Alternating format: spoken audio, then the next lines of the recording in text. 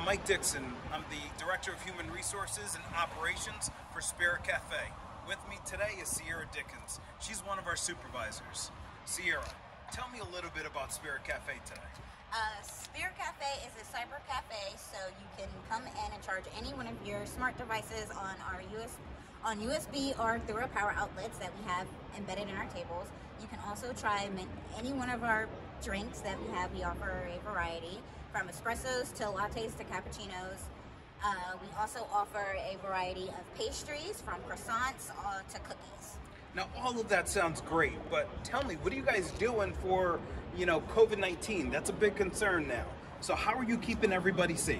Mask up, from our employees to our customers. All right, that sounds great. Now, one more thing. You have to understand with all the symbols and everything going on, what does all that mean? Well, the owner of the cafe is Taino Indian from Puerto Rico, and he wanted to incorporate as much of his culture into it as possible and create a safe and family environment. All right, nice. Well, any closing thoughts for our viewers? Thanks to Main Street Waterbury. They're great supporters, right? Yeah. Well, thank you.